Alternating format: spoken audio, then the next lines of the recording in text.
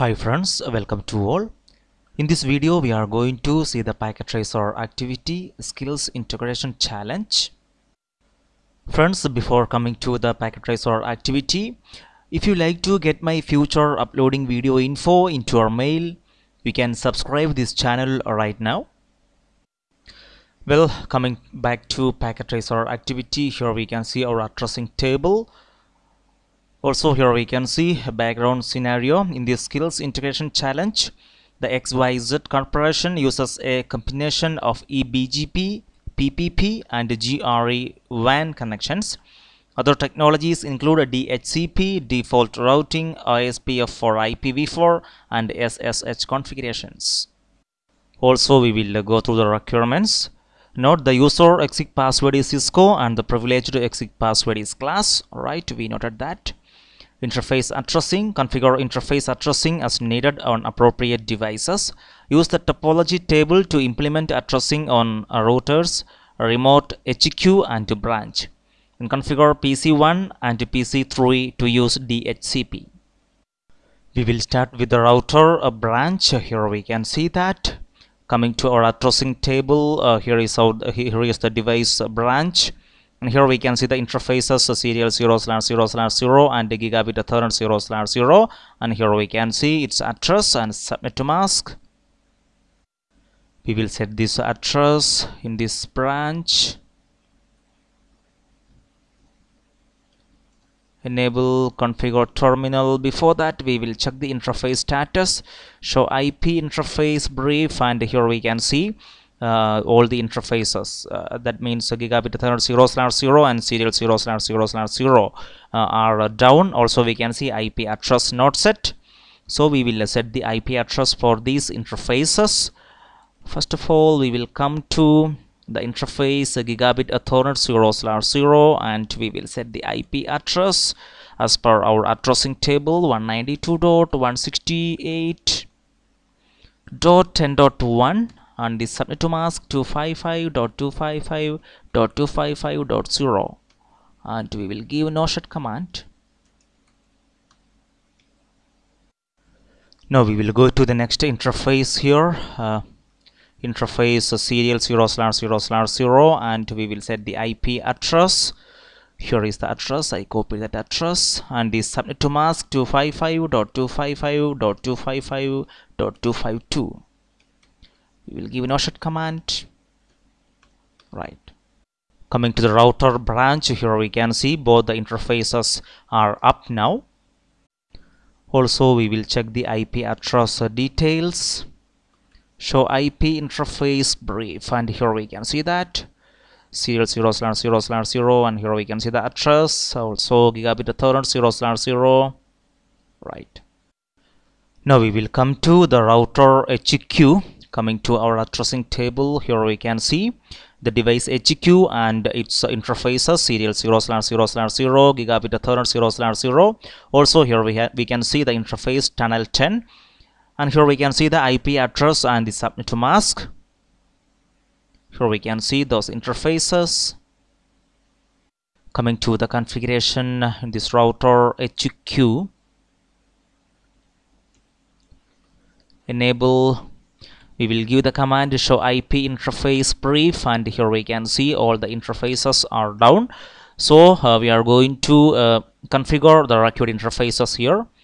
First of all, we will go to interface tunnel. The number is 10. Tunnel interface number is 10. Here we can see tunnel interface 10 changed state to up. Now we will set the IP address as per our addressing table 10.1.1.2 and the submit to mask 255.255.255.252. Now we will come to the next interface gigabit Ethernet 0/0 and we will set the IP address 192.168.30.1 and the submit to mask 255.255.255.0. no shut command. Now we will go to the serial interface. interface serial 0/0/0, and we will set the IP address. I copied the address from our addressing table, and we have to give the subnet mask 255.255.255.252. Also we will give no shut command. Now we will go to the next router, remote. Here we can see that. Coming to our addressing table, here we can see the details. The interface is serial 0/0/0, G0/0, and tunnel 10. Here we can see the IP address and the subnet mask. Coming to the router, remote, CLI, enable configure terminal. Before that we will check show IP interface brief, and here we can see the record interfaces are down and IP address also not set. Configure terminal. First of all we will go to the interface channel 10, and we will set the IP address 10.1.1.1 and the subnet mask 255.255.255.252. Coming to the next interface, gigabit Ethernet 0/0, IP address 192.168.20.1 and the subnet mask 255.255.255.0. No shut command. Coming to our serial interface 0/0/0, IP address. So here is the address. I copied from the addressing table, and the subnet mask 255.255.255.252. No shut command. Right. Yes, we configured IP addressing for these routers as specified. Now we will configure PC1 and PC3 to use a DHCP. Right, coming to our topology, here we can see the device PC1. Coming to desktop IP configuration, here we are going to give, instead of static, here we are going to give DHCP. Here we can see it's requesting for IP address.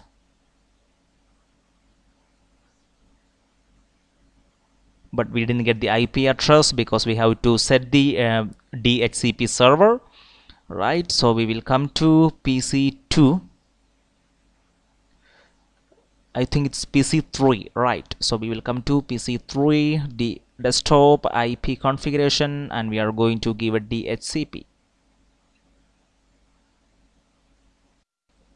Coming to the next, SSH. Configure HQ to use SSH for remote access. Set the modulus 22048. The domain name is cisco.com.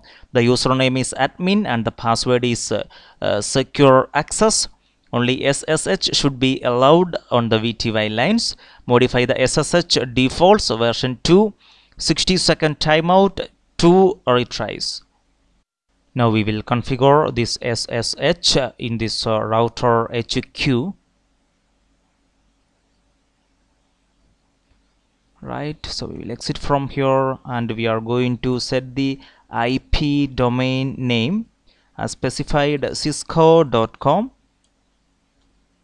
And here we are going to give the username as admin and password secure access. And now we will give a crypto key generate RSA. Here we have to give how many bits in the modulus. They specified it's 2048. Now we are going to give IP SSH version 2. Also we are going to set IP SSH authentication retries. Here we can see number of authentication retries.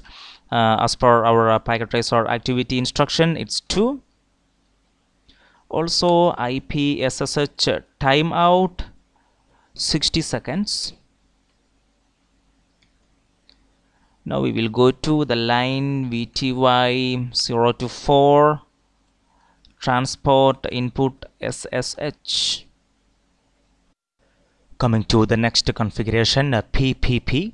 Configure the WAN link from branch to ISP3 router using PPP encapsulation and CHAP authentication. Create a user ISP-3 with the password of Cisco. Configure the WAN link from HQ to the ISP2 router using PPP encapsulation and CHAP authentication. Create a user ISP-2 with the password of Cisco. Coming to the topology, here we can see we are going to configure PPP encapsulation from this branch router to this router ISP3. Here for this router branch, we are going to configure PPP authentication for the WAN link serial 0/0/0. Coming to branch CLI, enable configure terminal, we have to go to that interface serial 0/0/0, and here we are going to give encapsulation as a PPP. Also we have to give PPP authentication as specified, CHAP. Also we are going to set the username ISP-3, password Cisco. Now we will come to the router HQ, and here we can see we are going to configure PPP for this WAN link serial 0/0/0. Coming to HQ, configure terminal, we have to go to the interface serial 0/0/0, and we are going to give encapsulation as PPP authentication as CHAP. Also we will set a username ISP-2, password Cisco. Coming to the next configuration, DHCP. On branch, configure a DHCP pool for the branch LAN using the following requirements. Exclude the first 5 IP addresses in the range. The case-sensitive pool name is LAN. Include the DNS server attached to the HQ LAN as part of the DHCP configuration.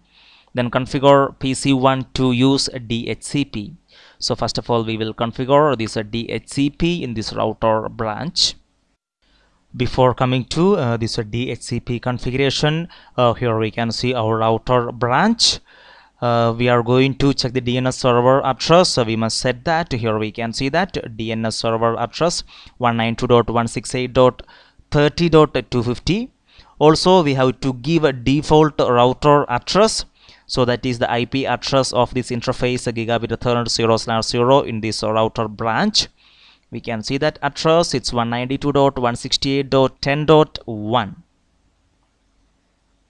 And here we can see the network address 192.168.10.0 and prefix length /24. Well, coming to the DHCP configuration in this router branch. So here we are going to exclude DHCP address.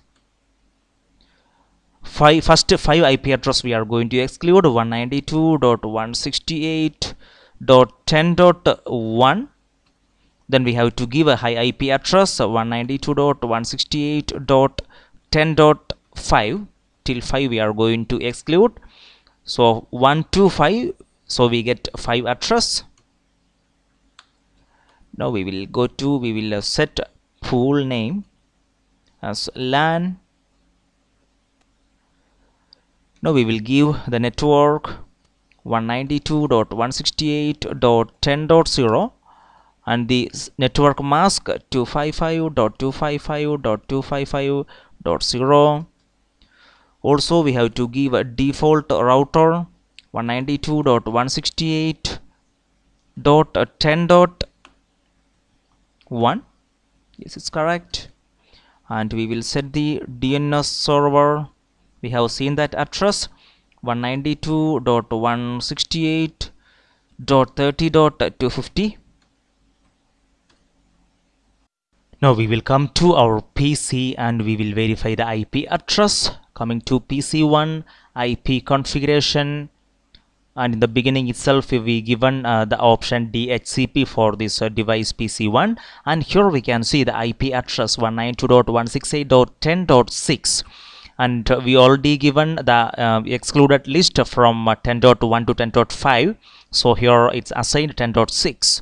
Also here we can see the subnet mask, default gateway, and the DNS server. Now we will move to the router HQ. Configure a DHCP pool for the HQ LAN using the following requirements. Exclude the first 10 IP addresses in the range. The case-sensitive pool name is a LAN. Include the DNS server attached to the HQ LAN as part of the DHCP configuration. Configure PC3 to use a DHCP. Before coming to the configuration in this router HQ, here we can see our DNS server IP address. Also here we can see the network address 192.168.30.0 with the prefix length /24. Also here we have to set the default router address. That will be the IP address of this interface, gigabit Ethernet 0/0 in this router HQ. Here we can see that address 192.168.30.1. Now we will come to the configuration HQ. Enable configure terminal. Here we are going to give IP DHCP. Excluded address 192.168.30.1, and the high address, so we have to exclude a 10 address 192.168.30.10. We will give IP DHCP pool LAN. Here the network address is 192.168.30.0, and the subnet mask 255.255.255.0. Coming to default router 192.168.30.1. Also we have to set the DNS server address 192.168.30.250. right. Now we will come to our device PC3 and we will verify the IP address. Coming to IP configuration, and here we can see we already given DHCP, and here we can see the IP address. It's assigned 30.11, subnet mask, default gateway, and DNS server. Coming to the next configuration, default routing. Configure a remote router with the default route to the ISP1 router. Use the next hop IP as an argument. Coming to the topology, here we can see our router remote. Here we are going to set the default route with the next hop address. So the next hop address will be the IP address of this interface serial 0/0/0 in this router ISP1. Coming to our addressing table, here we can see that ISP1 serial 0/0/0. The address is 209.165.201.1. So we are going to set this default route in this router remote. Coming to the router remote, CLI, enable configure terminal, IP route 0.0.0.0 space 0.0.0.0. Then we have to give the forwarding router's address. Here is that. I copied from the addressing table. Coming to the next configuration, eBGP routing. Configure a branch with the eBGP routing. Configure branch to pair with the ISP3. Add branches internal network to BGP. Configure HQ with the eBGP routing. Configure HQ to pair with the ISP-2. Add HQ's internal networks to BGP. Coming to our topology, first of all we will do it in the router branch. Here we can see the branch network autonomous system number is 65010. Also we have to set the neighbor address. That will be the address of this interface serial 0/0/0 in this router ISP3. Here we can see that address 209.165.201.21. Also here we can see the autonomous system number 65535. Coming to the configuration in this router, branch,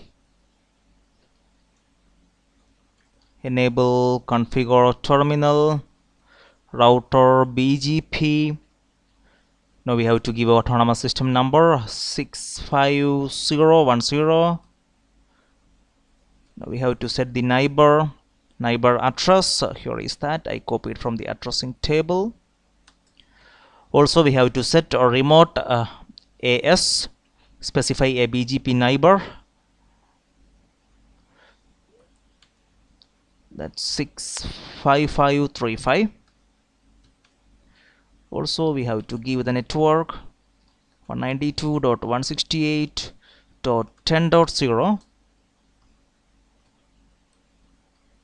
mask 255.255.255.0. Coming to the topology, now we have to configure this BGP in this router HQ. Before coming to the configuration, here we can see the autonomous system number 65020. Also we have to set the neighbor address. Here we can see that the address of this interface serial 0/0/0 in this router ISP2. Here we can see that address 209.165.201.17. Also here we can see this autonomous system number 65535. Coming to the configuration, the router HQ, enable configure terminal, router BGP 65020 is the autonomous number. Then we have to set the neighbor. Here is the address. I copied from the addressing table. Remote autonomous system 65535. Now we will give the network 192.168.30.0, and to the network mask we have to give a mask, then the network mask 255.255.255.0. Coming to the next configuration, GRE tunneling. Configure remote router with a tunnel interface to send IP traffic over GRE2 HQ. Configure tunnel 10 with appropriate addressing information. Configure the tunnel source with the local exit interface. Configure the tunnel destination with the appropriate endpoint IP address. Also we have to configure in the router HQ with a tunnel interface to send IP traffic over GRE2 remote. Configure tunnel 10 with appropriate addressing information. Configure the tunnel source with the local exit interface. Configure the tunnel destination with the appropriate endpoint IP address. Coming to the topology, first of all we will do it in the router remote. Here we can see that. Before coming to the configuration, we have to identify the tunnel destination. So here we are going to give this GRE over HQ. So obviously the tunnel destination will be the IP address of this interface, serial 0/0/0 in this router HQ. So here we can see that address 209.165.201.18. Also the tunnel source will be serial 0/0/0. Coming to the configuration in this router remote, enable configure terminal. We have to go to the interface tunnel 10, and here we are going to give a tunnel mode as a GRE and over IP, and we have to give a tunnel destination. Here is the address. I copied from the addressing table. Also we have to give a tunnel source serial 0/0/0, and we have to give no shut command. Now we will come to the router HQ. So here the tunnel destination will be the IP address of this interface, serial 0/0/0 in this router remote. Here we can see that in our addressing table. It's 209.165.201.2. Also here the tunnel source is serial 0/0/0. Coming to the configuration in this router HQ,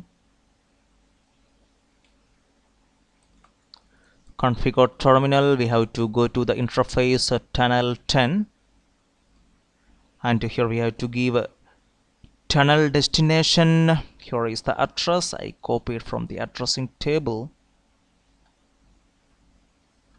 right? And we have to set the tunnel source serial 0/0/0. And we have to give an offset command. Coming to the next configuration, OSPF routing.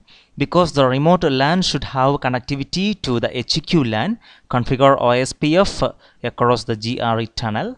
Configure OSPF process 100 on the remote router. A remote should advertise the LAN network via OSPF. Remote should be configured to form an adjacency with the HQ over the GRE tunnel. Disable OSPF updates on the appropriate interface.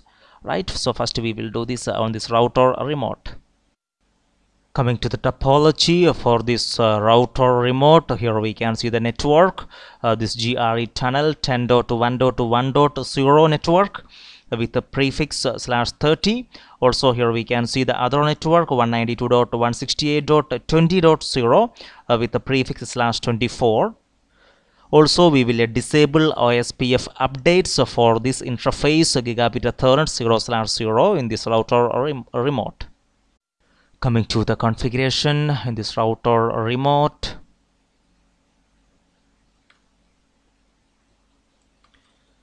configure terminal router OSPF process ID as specified 100. We have to give the network address 192.168.20.0 and we have to give the wildcard bits. It's 0.0.0.255 and the area 0.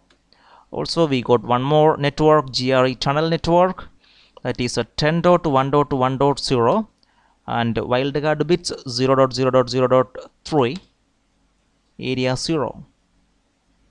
Also, we have to set the passive interface gigabit Ethernet 0/0. Next is because the HQ LAN should have connectivity to the remote LAN, configure OSPF across the GRE tunnel. Configure OSPF process 100 on the HQ router.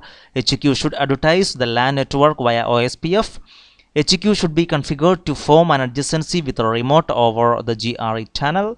Disable OSPF updates on appropriate interfaces.